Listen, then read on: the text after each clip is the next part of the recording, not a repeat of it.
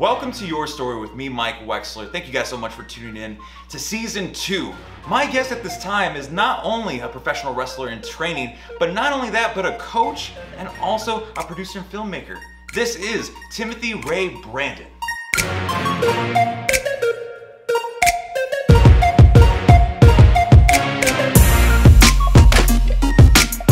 Welcome back to Your Story. My name is Mike, and today, like I mentioned before, earlier in the video, my guest at this time, Timothy Ray Brandon. Tim, how are you? I'm good, Mike. How are you?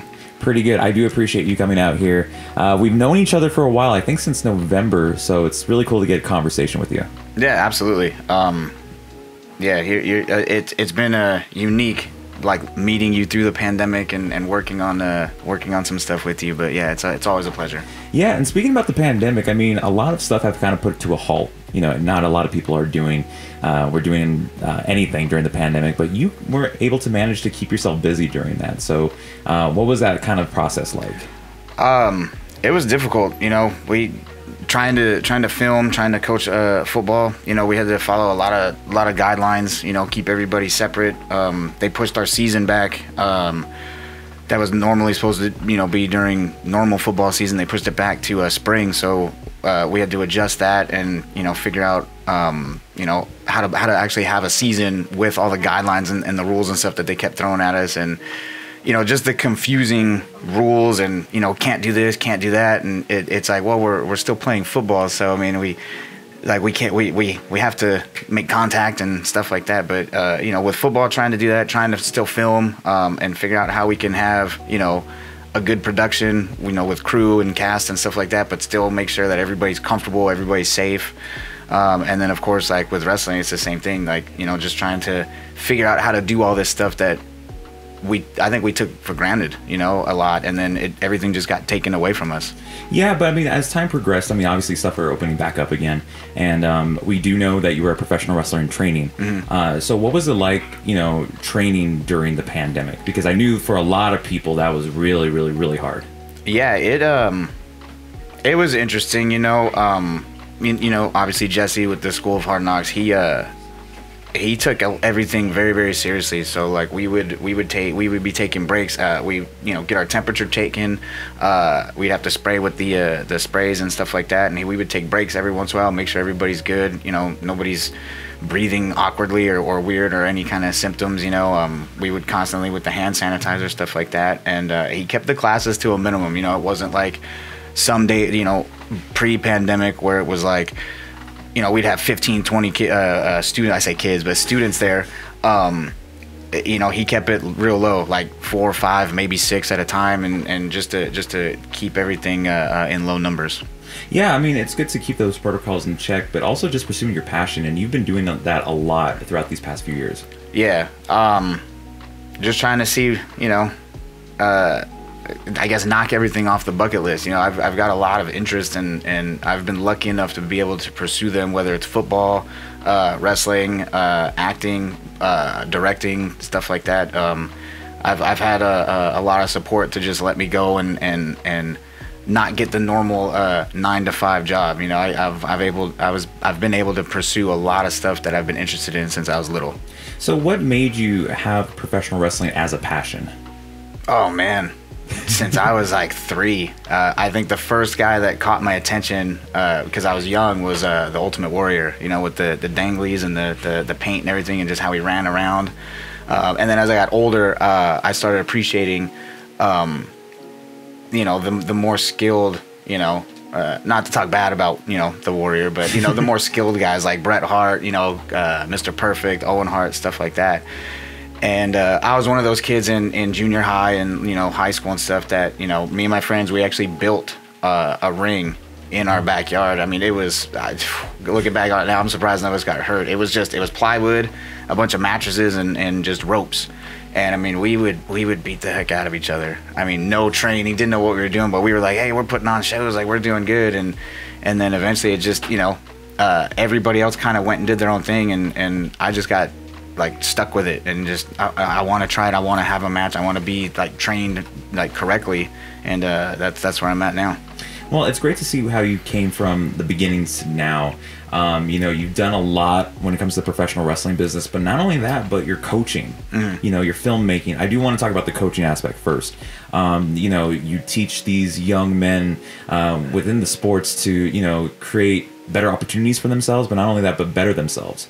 So, like, what was the inspiration for that? When I first started coaching, it was really just to be around football. You know, my playing days ended when I got cut in arena football, and the coach told me straight up, you know, hey, you're just like physically you're done. You know, I'm 5'10", you know, 200 pounds. It is what it is. I'm competing against other quarterbacks that are like 6'3", 6'4", and he's just like, hey, you physically you're probably done. You can keep going, you know, never quit. But he's like, mentally, like, you know the game in and out. So that's when I started looking into coaching and went around to like youth football and stuff like that. And I got hooked up into high school and really just to be around football. And I didn't realize at the time when I first started that like how much of an impact and like how much of a joy it is to take, you know, a young kid who has never played, doesn't really understand the sport, teach them the sport and just see it click. Like, there's so much joy in watching it click when they finally understand, and not only just teaching them the game, but teaching them like how the sport helps them as, you know, work as a team, as a unit, like as a family. And you know, I make sure, you know, that we're disciplined, like they understand, you know, they're polite, you know, to their teachers outside of the field. I make sure that, you know, their grades are kept up, because it's like, you know, football can end like that. It's all the other stuff, you know, being polite, you know, working as a team, stuff like that. And I tell these kids all the time, like, if you want to go to college, use football to go to college. I tell them all the time, you play football to go to college. You don't go to college to play football. Right. And I try to tell, you know, make sure that they understand the difference of that, you know, and you want to use football to get that free education. You know, if you're lucky enough, you know, to be one of the 1% that move on and get paid for football, then that's great. But you got to make sure that you have everything lined up behind that. So if it doesn't work out, and I use me as an example all the time. I mean, I did everything I could to try and make it professionally, and I'm like, look, I had a good youth career, I had a good high school career, I played semi-pro, and it just, you know, it didn't pan out, you know, but I had other things to back up that are working as well. And, you know, and I would say 99% of the kids that I do coach, like they get it, they understand. But yeah, it's like the passion from just being around football and wanting to like it's changed now to where it's like I love and enjoy so much when these kids come in and I get to teach them.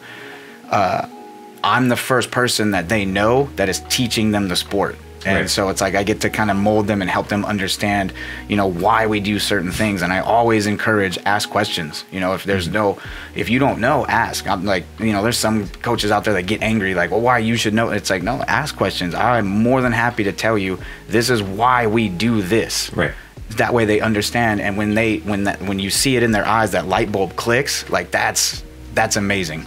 Oh yeah, I mean, I've always felt like when you're surrounded by passionate people and those that are willing to have the same goal as you, it's easier for you to ignite the passion that you already have and keep going forward. Absolutely. So one of the things I did want to mention as well is the fact that you use this passion to, you know, really go forward for whatever you're doing, whether that's through production, football, or professional wrestling. Do you feel like it's sometimes a challenge sometimes when you're going through the hardships, whatever you're going through, whether that's through filmmaking, coaching, or even wrestling?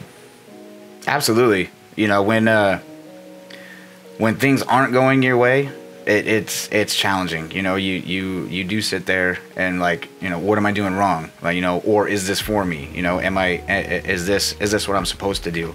You know, whether it's, you know, having a bad season in football, you know, not progressing in training with wrestling, and, you know, or, you know, filmmaking, you know, like I can't get a location or like, you know, at any process in the film, like editing, like I can't get this scene to work. I can't get the actors to do what I, you know, yeah, there's always challenges and stuff. And